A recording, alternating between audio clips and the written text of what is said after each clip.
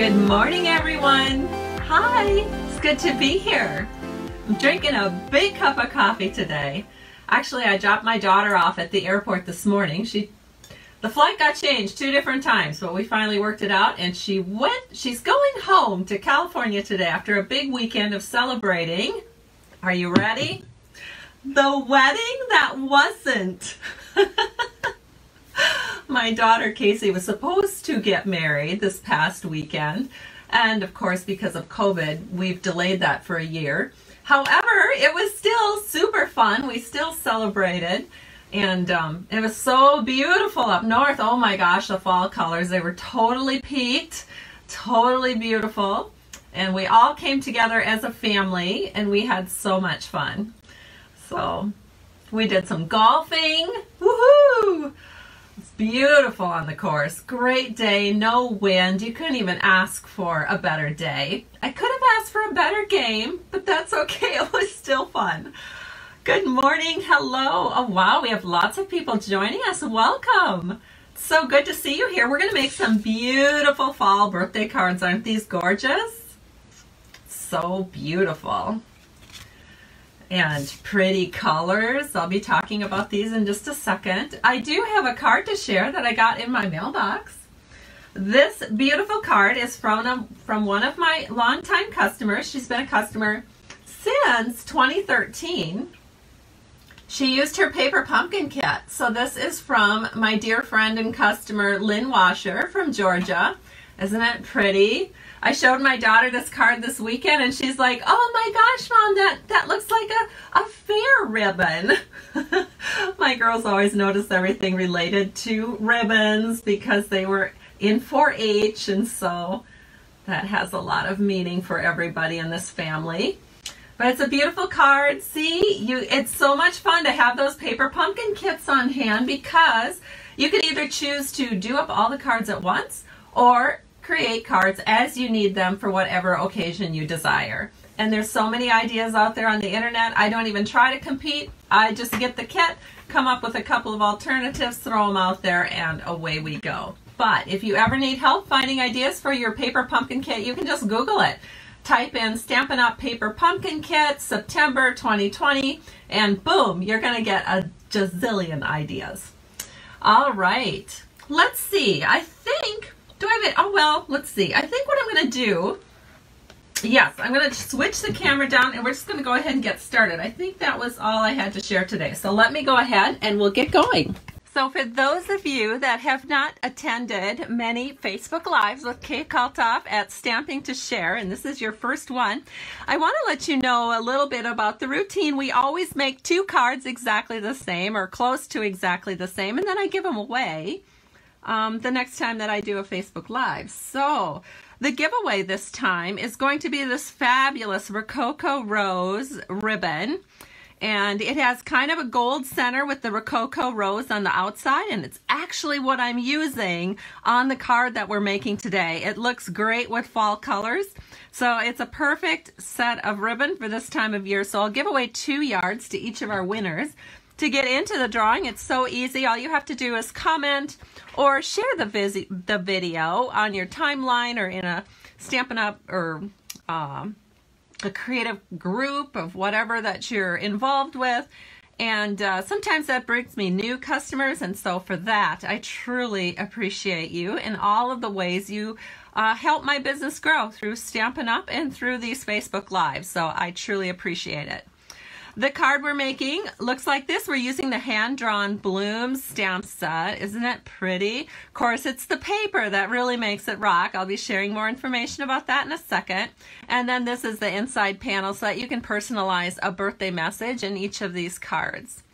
So, I actually just created this card using some paper that I had that is from the Artistry Blooms Designer Series paper pack. As you might know, Stampin' Up! Is having a paper sale right now. So this particular pack of paper is 15% off during the month of October. and it's beautiful. At first when I picked up the pack, I was like, ooh, there's a lot I could do with this because I love bright colors, so I was pretty excited. And you might notice there's a lot of coordinating colors that goes with this. I won't even try to name them all, but you can look them up in our Stampin' Up! Catalog. And then, funny thing is, after I created this card, I realized that the colors I picked, what? They're not even on this list, which is kind of funny. So, the colors I picked, well, at least to create the base of the card, I used Cajun Craze as the card base, and then I used this lovely color here, which I use a lot. It's Early Espresso. And then we have Very Vanilla, which I don't even know if that's actually in the color palette for this particular designer series paper, but because of the way I'm using this ombre sheet here, it worked perfectly. And then I just chose a couple of colors out of the ombre sheet that I used. So I've got Rich Razzleberry here, and then Mango Melody. So a really pretty card that doesn't exactly use the recommended colors for the Artistry Blooms, but that's okay, because we're taking what could be perceived as a summer pack of paper and turning it into fall card making, which is, you know, awesome to get a little more versatility out of what we have in our stamp room. The stamp set looks like this. It's called Hand Drawn Blooms, and it can be purchased as a bundle. So you have the beautiful dies that come with it. And then also you might notice that there's a lot of sentiments, and they all have a bit of a curve to them, and that's so that they can fit into the die perfectly. So you'll be seeing how I do that in just a minute. So we're going to go ahead and get started. The first thing that we're going to do is work on stamping. So let me grab this out. I have, because the first thing we want to do is stamp our sentiment, our wishing you a happy birthday sentiment. And I have prepared a few of these, but I want to show you the process of getting to this point. So first of all, you take a scrap of Very Vanilla paper. I don't know how big this is. It's just a scrap. I just pulled it out of my drawer because I just decided it would be about the size that would fit. Then you're going to take the die that looks like this, that has this particular word cut out in, and just throw it over the top. Run it through your Stampin' Cut emboss machine or whatever die cutting machine that you might have. And when you pull it out, and let me grab something dark here so you can see this, you're going to get something that will look a little like this. And this is not what we want to work with. It needs to be trimmed up. So I'm going to grab my scissors, and we're going to do a little trimming on this. And it's really easy to trim this, you guys. Don't let this intimidate you. So you just cut along this banner shape, just like so, with your scissors. See, that's all you need to do. And you can do the same thing up here. Just trim along the top of this banner shape.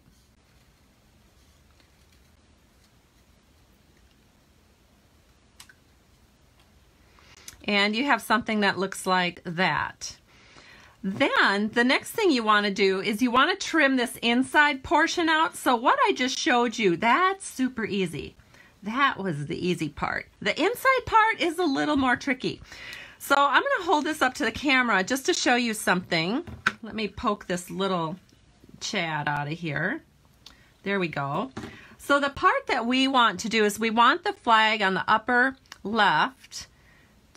We want this flag to go to the left and the lower flag to go to the right. So that's how you know you have it set up right. So then what we want to do is we want to trim this excess off here, and then we want to trim this whole middle section off, but we still want it to have some stability. So what I recommend doing is just, you're going to cut off this section, cut off through the flag, but you're going to stop here because all of this kind of holds those two flags together. That'll allow you to get a good stamped image. And then we're going to cut off this section here. So now that I've shown you what I'm going to do, I'm going to do it. So I'm just going to, again, it's just kind of knowing where to begin. So now we have this one is kind of loose and ready to go. Then you're going to kind of, it is a little hard. Sometimes you have to kind of bend it around a little bit, but then just get your scissors in here and trim off that next section. So there we have our inside piece trimmed off, and then just trim this end panel off by going like that, and we have it done. So that's what it looks like when it's all trimmed up, and then it's ready to be stamped on. So let me grab my panels here. I know you can't see them, but I'm going to fix that in a second. I just have to get my things ready. All right, so here is our early espresso. And it looks like I do need to run across the room and grab another block because I forgot to pull out the birthday stuff. So let me grab that out. See, I make these cards in advance, and then I try to set up day of, and look at me, I'm still not quite ready. So I'll be back with a block.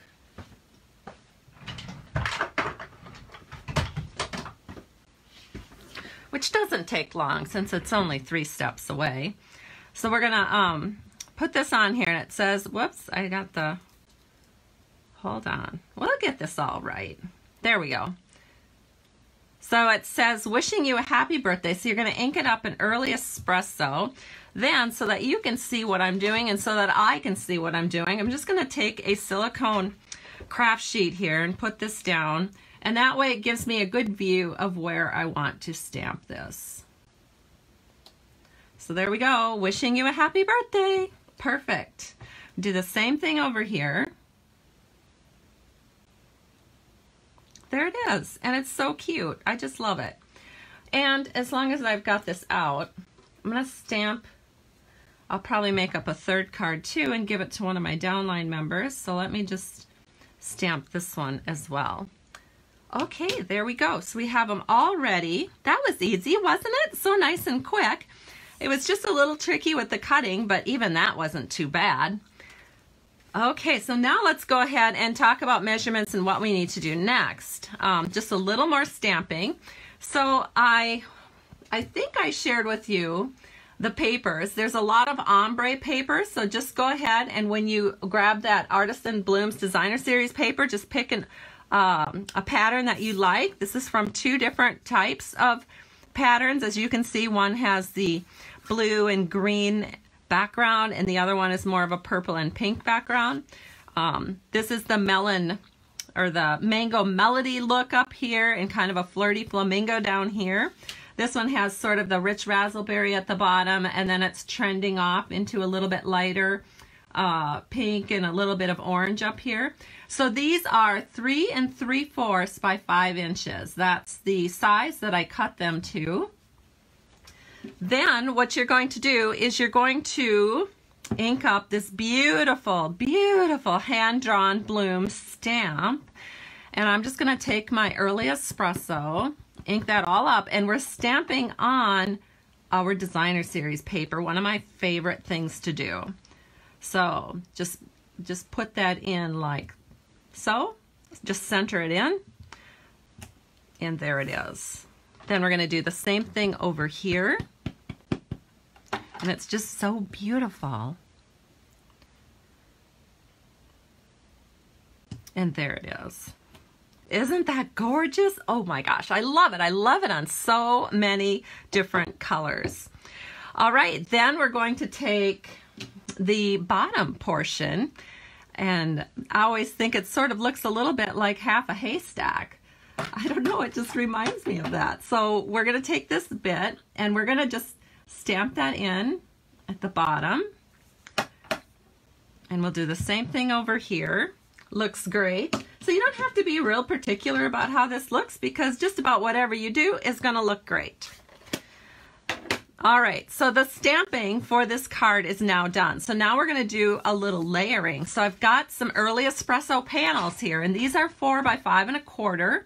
Simple measurements. This is not that hard of a card to recreate. As you know, all of my cards are pretty simple. Pretty easy to recreate, if I say so myself.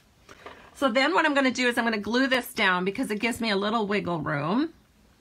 So we are just going to put glue all the way around.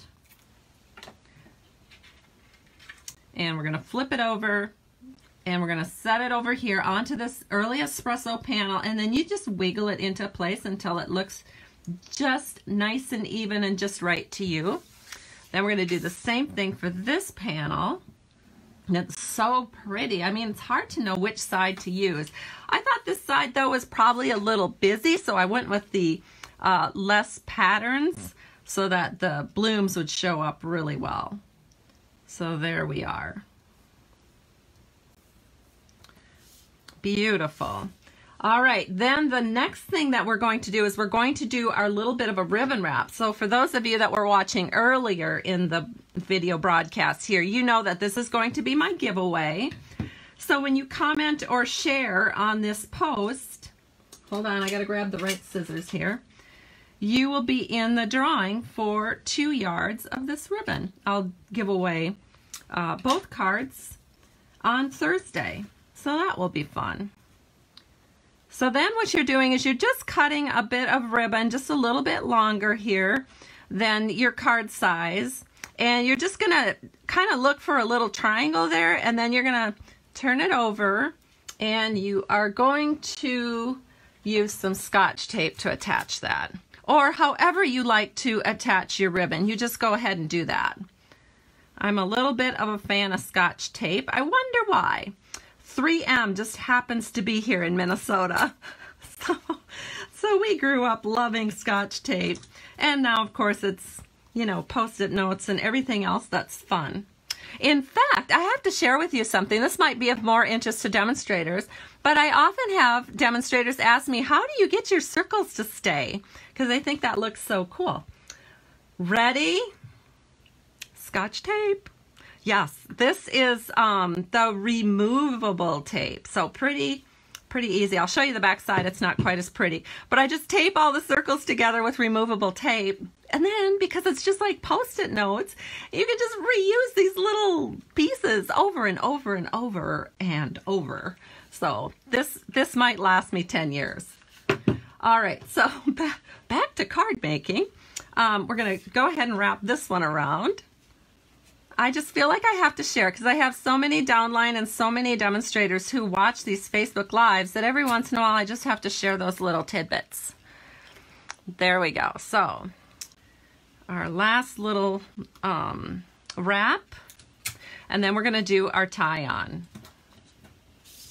So to do a tie-on, again, you're just going to measure out a little bit longer.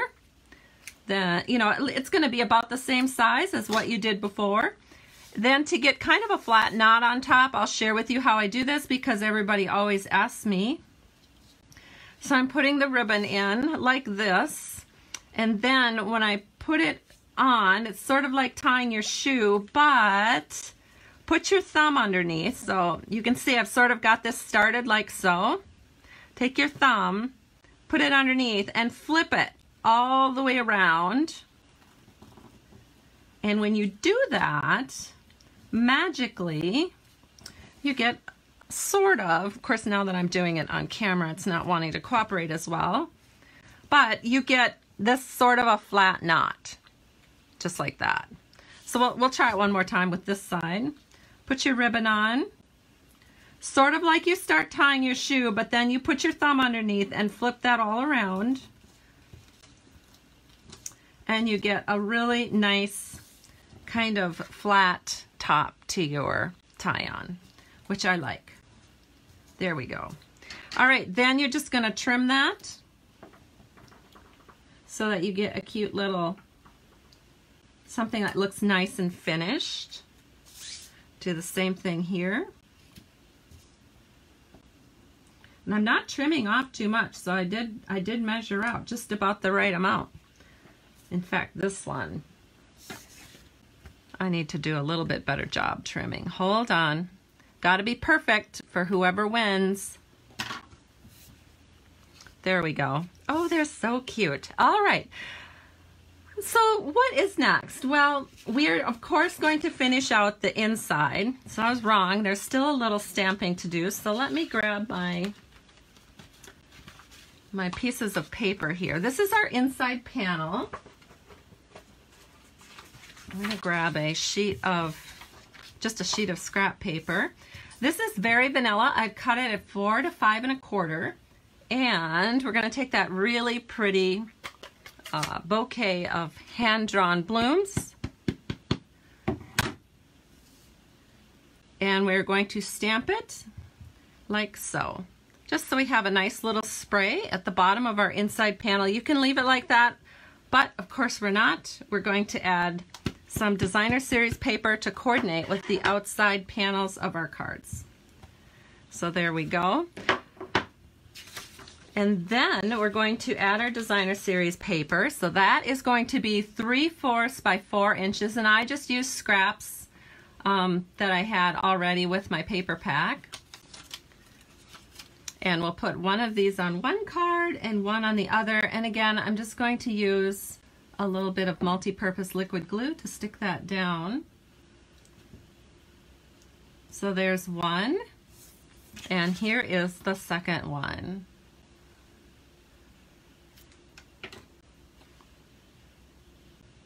So pretty. You guys are leaving me such nice comments. Thank you. I usually do go back and reread them all. Sometimes I don't read them while I'm doing an actual Facebook Live just because it distracts me a little bit, and then I lose track of what I'm doing. All right, so the card base is going to be Cajun Craze. It's 5 1/2 by 8 1/2 scored at 4 1/4. So it's your basic card base. This is, again, Cajun Craze. And we are going to put this one with this one, and this one that has a little bit more rich raspberry, that's going to go with this one. So again, we're going to use multi-purpose liquid glue. We're giving that glue a real workout today. I'm going to set this here on the front of our card and wiggle it right into place. So easy. And then we can put our inside panel on. And we're going to use Stampin' Seal to do our inside panel so we don't leave any glue marks on the very vanilla, which can happen over time. There it is. Don't worry, we're not quite done. I know I haven't put the sentiment on. I'm doing that last. For those of you that are, oh, she forgot the sentiment. All right, so there's our inside panel for the other card. And these will be my giveaways on Thursday. I'm excited. I'm excited to give these away. Then we're going to take our multi-purpose liquid glue and go all the way around. Thursday is also a big day for me in that we have our Creative Crafters demonstrator meeting. We do our demo meetings online so that everybody who's in our group from all around the United States can participate. It's just really fun. So I always look forward to that. Okay, here they are. Oh, so gorgeous. Now, what we're going to do is we're going to take those sentiment panels that we prepared, and I'm going to take some wonderful dimensionals. Now, I've had a few people who didn't happen to see this early wonder how in the world I have all of the peelies off of my dimensionals. It's easy. All you have to do is peel them off with packing tape, and then you just have to put them into some kind of a covering that they won't stick to. So this happens to be our silicone sheets, and I've cut them down so that it fits perfectly, but you wouldn't have to do that. You can use, you know, label paper or even the paper that the dimensionals came on themselves. So here it is, wishing you happy birthday. And we're going to set this in right here.